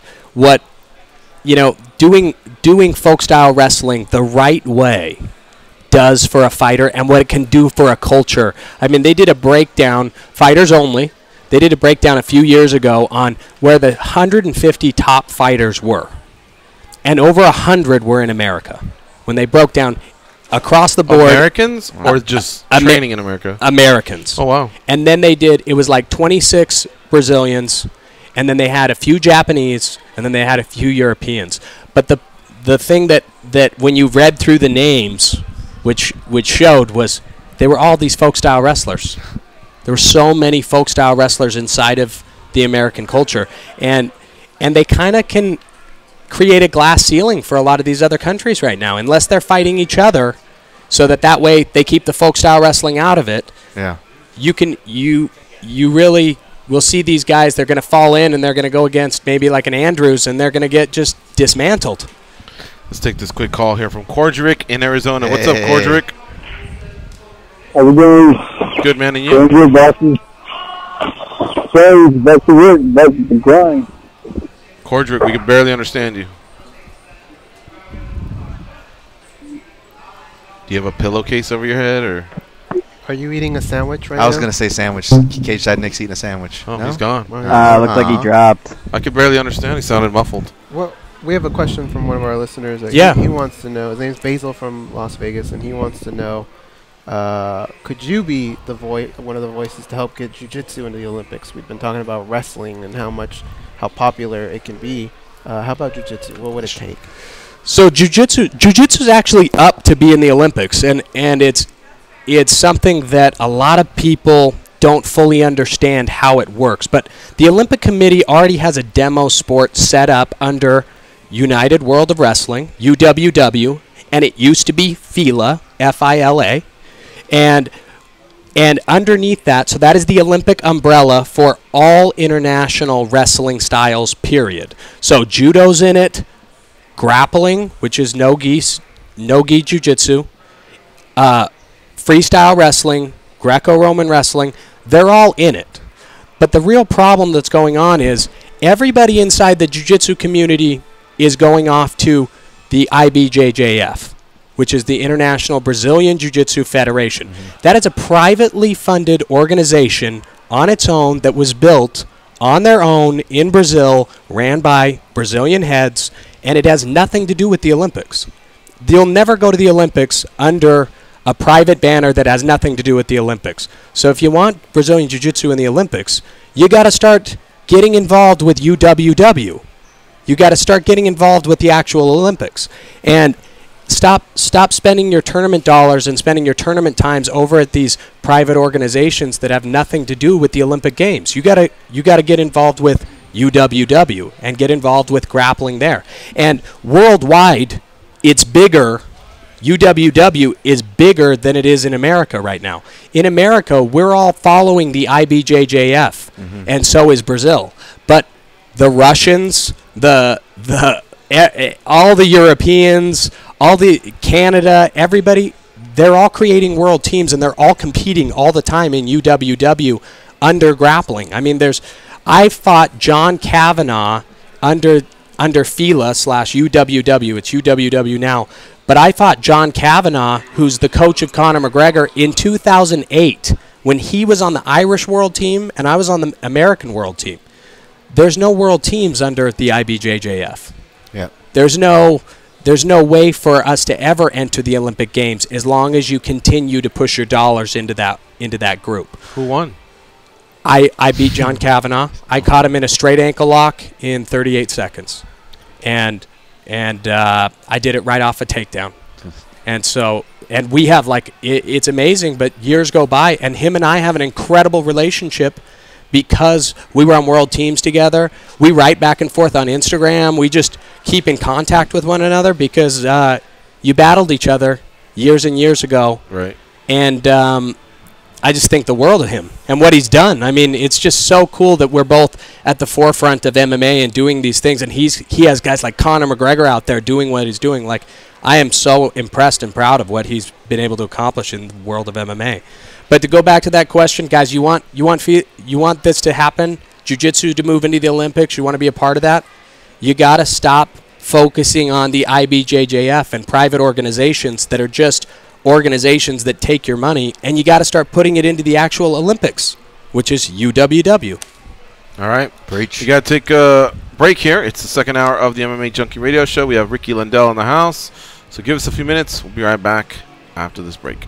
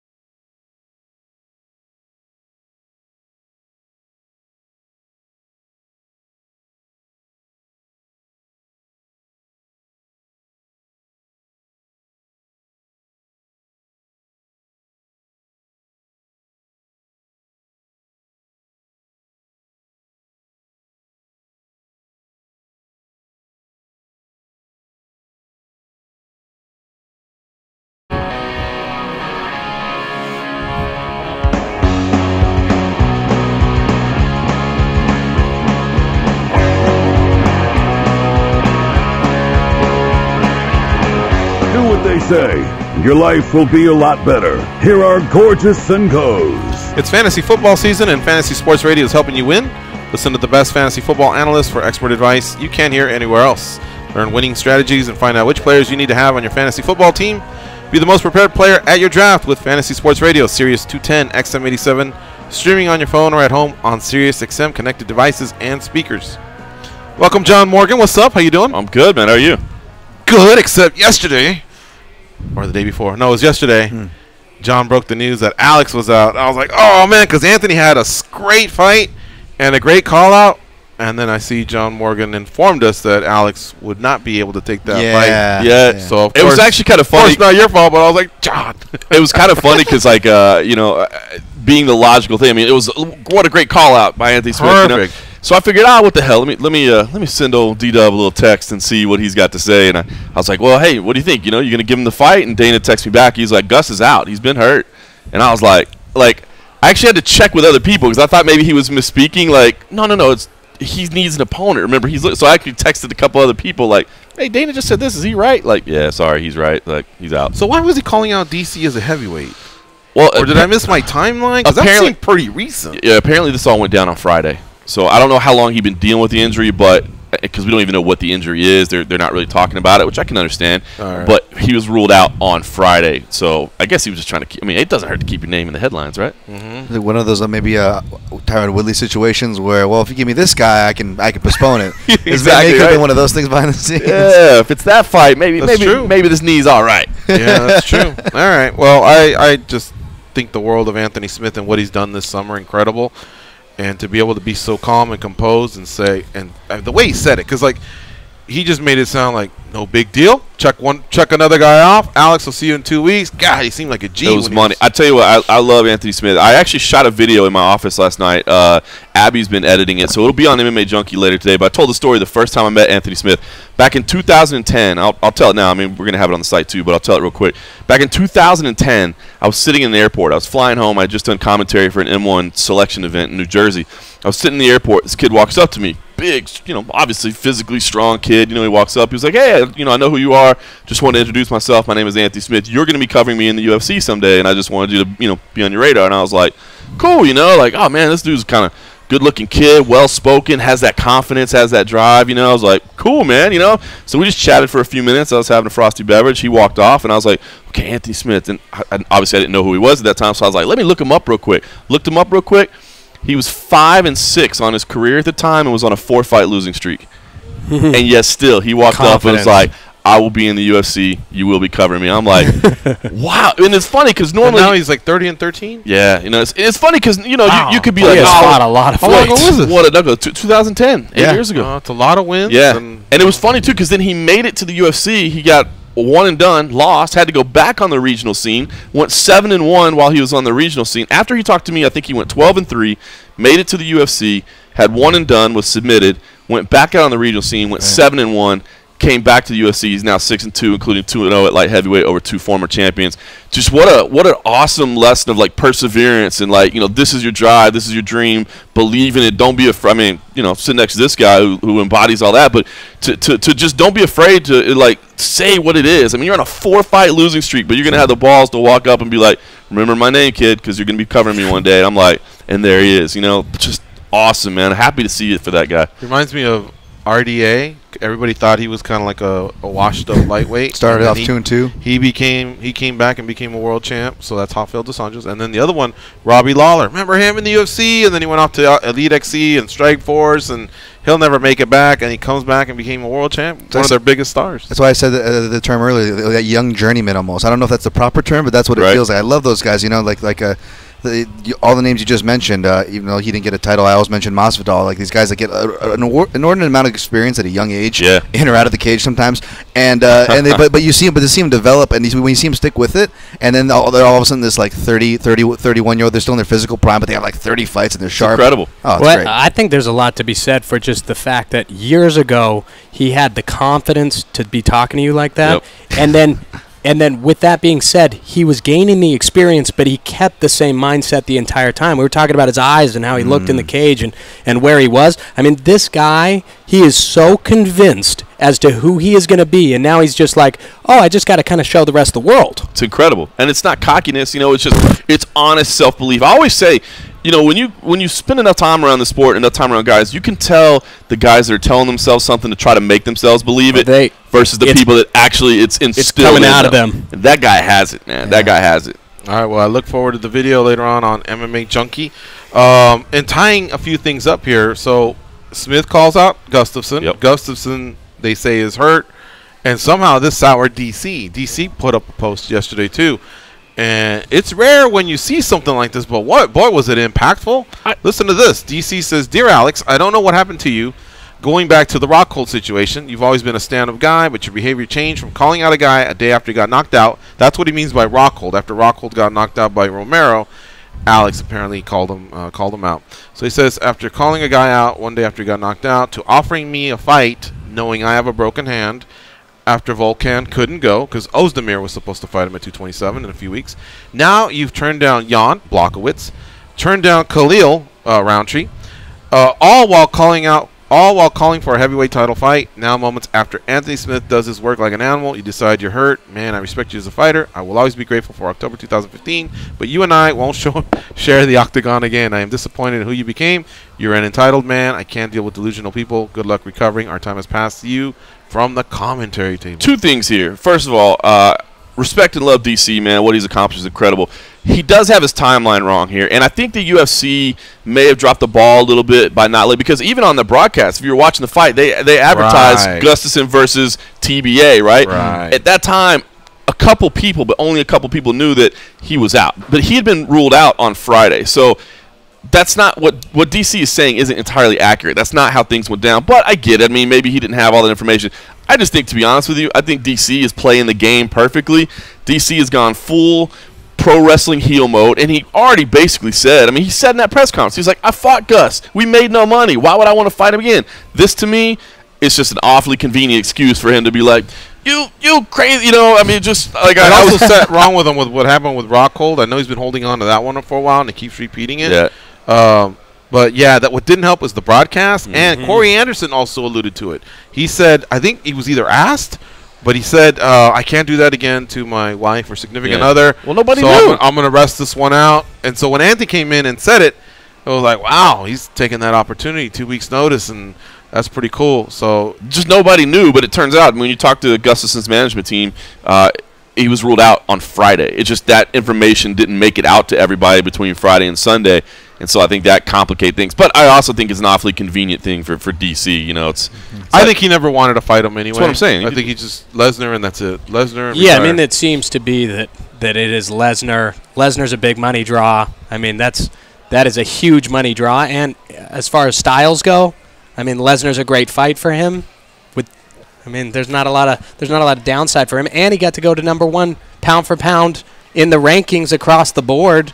So I mean, he's in a spot right now where why screw that up? Why screw that up in any way? Why would I ever screw that up in any way? So I think on the night, because that night he was like, man, I'll defend the light heavyweight title and then I'll fight Brock. I think he was still feeling the adrenaline a little bit. And then he got back home and like, wait, that would be really stupid. I mean, what if I get hurt in the training camp and the fight? I don't want to go back down to 205. I think he's like, that was dumb. This is gonna be like, hey, John Jones is cleared by USADA, but he ran a stop sign on his way home. I don't like the character of that guy. I'm not fighting John Jones. The man you've become to run a stop sign, you sick man. Yeah, that would actually be one of the lesser things that John's ever done, just running a stop sign. Yeah, it seems to it becomes less about the fighter and more about how the honor police on how being asked to do fights is being done right now. I mean, I've seen a lot of fights be asked a lot of ways. I mean, if you're going to fight, we're going to fight. Like, that's kind of how fights are picked. I mean, we're talking there on the subway, somebody pokes somebody, you're going to fight. Yeah. This is how you do it. You seem like a fine fellow. Would you care to engage in some fisticuffs? I don't want to run out of time without kind of going through the roster fighters you've worked with or currently work with. Benoit, Goes was telling me he took a fight. I was not aware, but when is it? Are you with him? Or I am. His fight's coming up in the next 2 months, so he's starting training camp. He's finishing up his hand injury. He's broken his hand like 3 or 4 times. Okay. I mean, poor Benoit is like. Do we know a location or anything, or? Yeah. He's fighting Roberto Sanchez in Dallas, Texas. Oh, 228. So that's good for Benoit. That's where he lives. Yeah, it's going to be exciting for him. He's really excited about what's going on there. I mean, he really wants to get into that next echelon where he's looking for a title fight. And he's got to put 1 or 2 more together, and really do something devastating to get in the mix right there. What about Carlos Condit? Can you give me an update there? So Carlos Condit's back in the gym and he's training. Okay. I mean, so he hasn't booked a fight, but he's training. I mean, you can see him on his social media every single day. He's training. He's texting me back and forth. He's going to come out to Vegas. We're going to do some work. So I'm excited for big things coming up with Carlos Condit. Okay. And then how about Ronda Rousey? Do you still have any connection with her at all? She's now at WWE. She's retired from MMA. Of course, me and Ronda are really good recently friends. inducted. So yeah, do you still maintain? Yeah, of course. I mean, me and Ronda are really good friends. Me and Travis Brown are really good friends. We've been filming her actual judo, all of her judo techniques that she does. We're putting together an archive, her and I, for her website at rondarousey.com. So, cool. So I've been flying out to their house in California, and we've been technique breakdowning everything she does in judo to teach the world. That's cool. So that's been really cool. Are you flying across the room, or is she throwing you around? Oh yeah, she's launching me, guys. She's like some of these. Sometimes she does a technique, but you have to do certain techniques with a certain amount of power. Right. Man. She can launch you, bro. Like, when you hit the mat, it is... If you don't know how to fall, you could really jack yourself. It's impressive. And the wide array of actual techniques she knows, it's not just what you saw in the UFC when it was no gi. I mean, when you put on a gi, she has handles from everywhere that she can do things with. It's something special. Well, she used to do open workouts and like watching her flow, just having fun. Oh, dude, it's amazing. So beautiful, right? It's incredible. So that's been exciting. Me and Ronda have been putting that together, and then I wrote a book. I wrote a book. It's going to print in the next month or so. So that's really exciting. It's on 1% Better every day. It's a book about squatting, actually, like my squat journey, where I did 500 days in a row, maxing every single day. And but really, the book is about your best is in front of you. It's not behind you. If you work to get 1% better every single day, no matter what you're going through, you will make marked improvements in your life. So the book it talks about squatting. It gives you things you can do inside of your weightlifting or squatting, but really it goes through the journey of self-improvement and betterment. And I've been writing that book for the last 4 months, and it's phenomenal. It comes out in the next 6 weeks. Very cool. So it's at layout right now, and then it goes to publication, goes to print. So that's pretty exciting. Awesome. So those are the things I've been up to. We can have you back, and we can talk about the book when it I comes would love that. I would love that, guys. All right, let's get one more break in, and then we got to finish up with some calls. It's MMA Junkie Radio on Sirius XM Rush 93. Stay close. We'll be right back.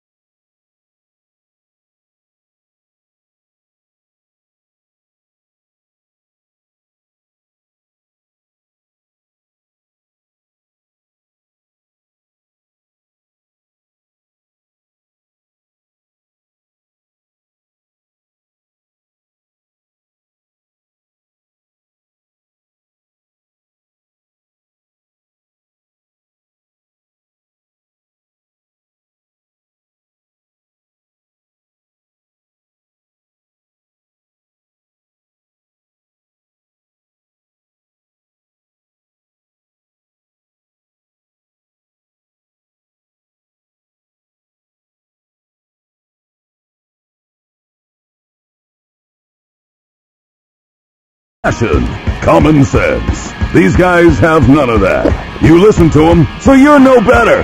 I am awesome, though. They are Gorgeous George and Goes. With the clock ticking and All-Stars already on the move, here comprehensive coverage of baseball's trade deadline from former general managers Jim Bowden, Steve Phillips, and Jim Duquette on MLB and Network Radio, Series 209 XM89, streaming on your phone or at home on Sirius XM, connected devices and speakers.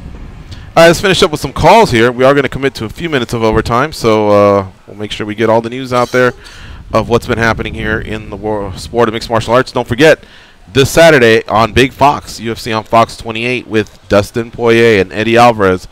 Jose Aldo's back as well against the hard-hitting Jeremy Stevens.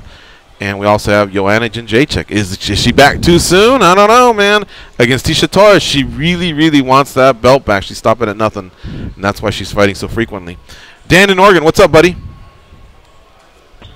What up, fellas? Man, did you guys catch any of the Invicta card on Saturday night? I did.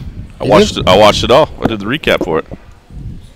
Ask away. The main event, Jean Yoon Frey versus Grusander. Ooh. The goddamn robbery, man.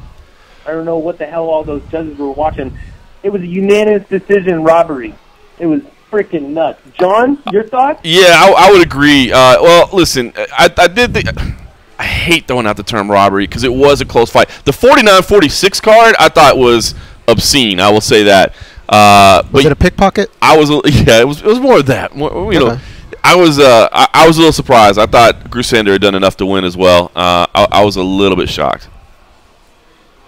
The 49-46 was outrageous. Yeah, the 49-46 was ridiculous.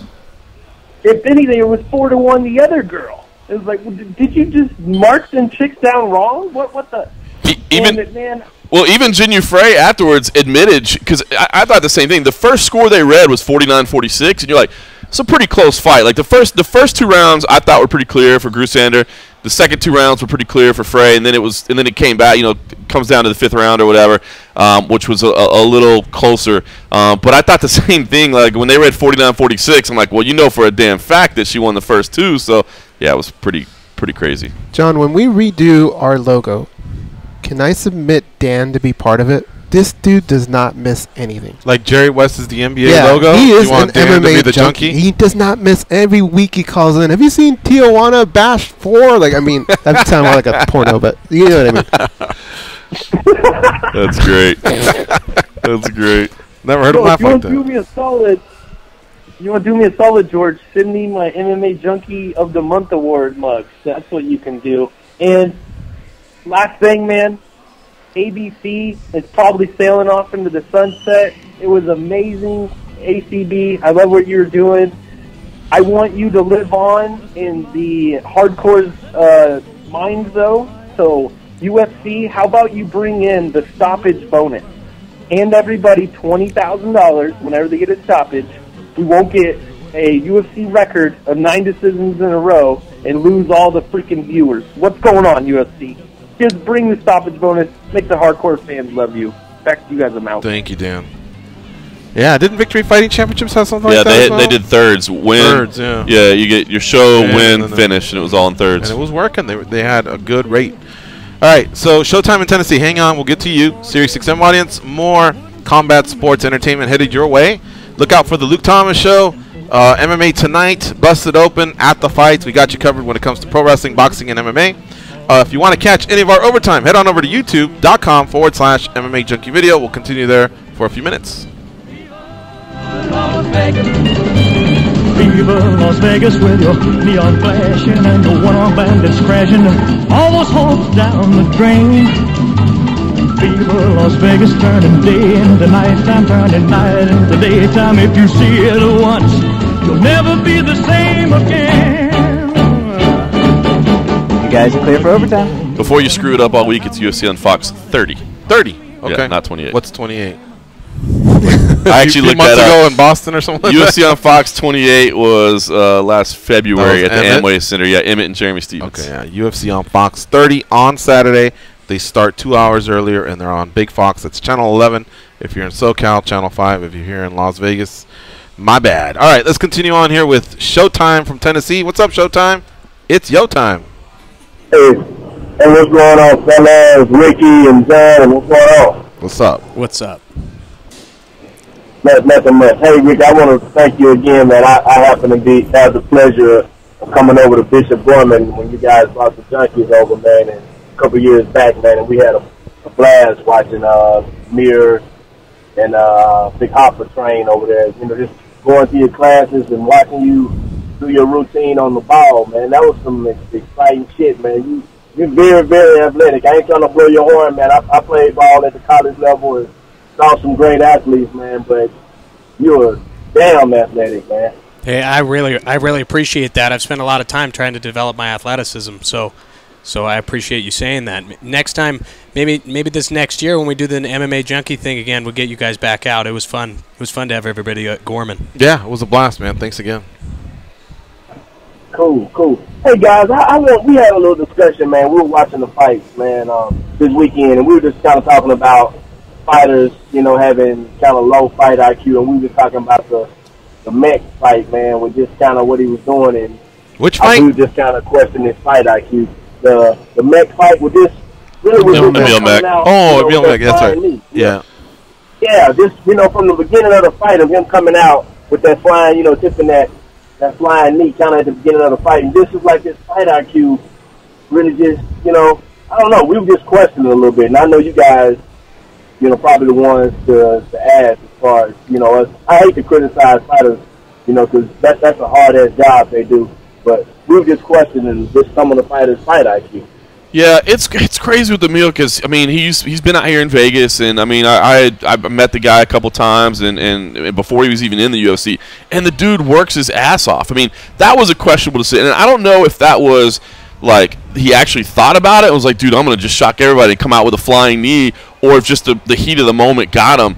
But, yeah, I mean, if the entire basis of your game plan is you need to make sure you do not get stuck on your back, I would say wildly running at somebody and throwing a flying knee is not the best way. Because, I mean, yeah, we've seen some pretty incredible knockouts via flying knee, you know, over the course of history, but I'd say 90% of the time it's like you just kind of end up bumping into somebody's chest and then you're off balance for a second as you get down, and that's exactly what happened to him, you know. So I was shocked, but it was alarming to me, and it concerned me for his future growth, because physically you look at the guy and you can tell he's strong, he's powerful, he's got a great look, a great image, you know what I mean, he's fun, but man, his wrestling skills are not developing. I mean, he was just taken down almost at will, and you know he works on it. I mean, there's a reason he's coming out here and grinding and putting in the work, but it just didn't translate, and that's concerning for his future growth. I feel like even with the flying knee, because he bounced off kind of his back, right, he still had time to kind of set. I just think his defense is just not there. Did you catch that fight? No, I didn't. Okay, so I would say what I liked when I heard about Damian Maia had, you know, awesome Brazilian Jiu-Jitsu, and I remember years ago him telling us that he wanted to learn wrestling because even though he could never make up those years that he didn't have, he wanted to immerse himself rather than just, it's, you know, today's wrestling day at so-and-so gym. He wanted, and so he was going really, really hard with collegiate athletes to the point where it was 90 days straight, and that was like I guess not a camp, but him immersing himself and picking up a few techniques. And I noticed once he did that, he became such a force, you know what I mean? Because it all helped with the chain and the sequence of what he likes to do once he's on the ground. And I think that's what I would like to see more of these fighters do, the ones that learn those lessons to guys that take them down and just grind them and steal their soul. You know, they come back and go, oh, I got to work more on my defense. And I think it means leaving your team and actually working with wrestlers only. That's what I would like to see from a guy like Emil Meek, who I can tell wants to improve and stay in the sport and stay in the UFC, you know? It should be an eye-opener for him because he was just very clearly out-wrestled. I mean, that's literally all that happened. He was just out-wrestled. Yeah, by more of a judoka guy, too, as well. And a guy that was waning, you know, towards the end, they both, their gas tanks were emptying out, but you could tell that guy was primed to get knocked out if Emil could just keep his fight on the feet. Even though he was down 2-0, 2 rounds to nothing, he had a path to victory there in the third round, and it just didn't work out. How about just overall light heavyweight? We haven't had you chime in. This was a great weekend for the light heavyweight. We had Rakic. He had a nice win over Justin Ledet. We had Ledet needs to go back to heavyweight, right? I don't know. I mean, it's his first loss ever, but he needs more wrestling. I mean, I'll answer it for you. Him and Meek need to go immerse themselves in wrestling. But the resurgence of Corey Anderson, he's looked good. Anthony Smith moving up. And then, of course, Reyes and Pedro and a few of the other guys that have just been doing good. Roundtree a few weeks ago. It's exciting. You just got that gap, though. It's weird. It's like you go from awesome to developing. Right. But there's nothing like in between that. Yeah, because so many guys are starting to fall out of the 205, all the legends of the sport. But it's a nice little comeback for that division. For sure. And then, over the weekend, we got bookings for November. I'm not sure why we're not getting October yet in Vegas. We got 2 bookings in November. Bohachinia, Paulo Costa. He's going to be fighting Chris Weidman. And then we have Branch versus Jacare. Mm-hmm. They're going to be fighting in New York. So that's already being taken care of. But I'm like, wait a minute. You have a pay-per-view in October, which I can see the writing on the wall, like John told us. Wonder what's going on Thursday in Brooklyn. If Habib and McGregor headline that card, are they going to give us like a bunch of dookie fights? Yes. Oh, why do we always get Absolutely. that? If Connor's on the card, you don't put anything else on the card. You know what I mean? Sells itself. The other thing too is I don't think they want to set that precedent and let a couple people get that taste of that Conor McGregor pay-per-view money, because then everybody wants to be on that card. Everybody, even he was saying that. He stressed that, right? I don't want anybody mooching off of me. Yeah. All right. Well, I guess I could see the writing on the wall, and they're already building New York, and it looks pretty good. One last thing. Did you see? Oh, Showtime. Sorry. You want to finish up?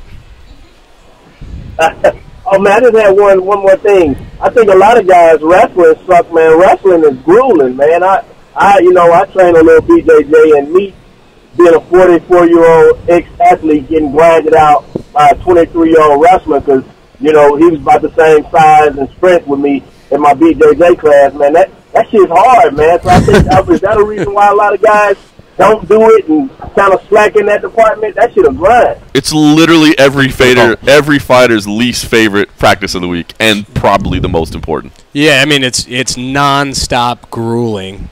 I mean, you have to fight for position the entire time, and I think that's why they don't like it. In striking, you could just take a step back for a minute, take a breath, and then step forward and strike again. In jiu-jitsu, you can cross your legs and hold the position for a second and breathe. In wrestling, that's not going to happen. You have to be fighting for a position every second, no matter what. So it's kind of the longevity of the fight that breaks people down. I just want to say one last thing here, turning to the pop culture side of mixed martial arts. Dana White threw a party for his teenage son. The tab was over $1 million. He rented out Dre's across the street, Dre's nightclub. It's in the Cromwell Hotel. It's one of those swanky club pool scenes where you show up at 4 a.m., and just finish out the night. So how about that kind of loot, huh? Not gonna lie, bro. If I had $500 million in the bank, that would be like every Wednesday for me, dude. You know what I'm saying? I just take a day off and just go blow $1 million. Just roll VIP, just straight gangster. You would invite me, of course. I think absolutely. I'd invite everybody. You're a good friend. I think $500K would be a pretty good party. Over $1 million. Wow. Yeah. So I mean, on a birthday party. I guess that's the kind of life you lead, right? That's when you're halfway to being a billionaire. Good for them. Which I think was where Dana White's at. Yep. Mm-hmm. That is amazing, man. I couldn't believe I saw that. All right. Well, Ricky, it was great to have you back. Guys, it was great to be on the show. Thank you so much for having me out here. Yeah. I love MMA Junkie. We'd love to have you back sometime soon, especially when the book's getting ready to drop. And keep watching them fights and keep in touch with us, please. I will. John Morgan, you head to Calgary? Yes, sir. Tomorrow? Yes, sir. All right, so we'll be looking for your coverage. You got a tag team partner? Or? Yeah, the young Mike Bond will be up there with me as well. So yeah. All right, cool. So then we'll see you the following week. Yeah. Or do you leave to LA? Couple days, and then I leave. I fly out Wednesday morning to LA. So Monday, Tuesday next week. Simon will be assistant out there. Yes, sir. Cool. All right, folks. That's our show for today. I want to thank Ricky Lundell and of course John Morgan for popping in. And again, I want to dedicate this show to Vanessa Salcido, a young lady who I know very close. She's my buddy Big Ralph's daughter. He lost her unexpectedly yesterday morning. Oh, man. So I want to dedicate this show to her. And I know you were looking down on us, and we're really, really going to miss you. So we're out of here, folks. Go out there and be a champion. On every deal, all you need is strong heart and a nerve.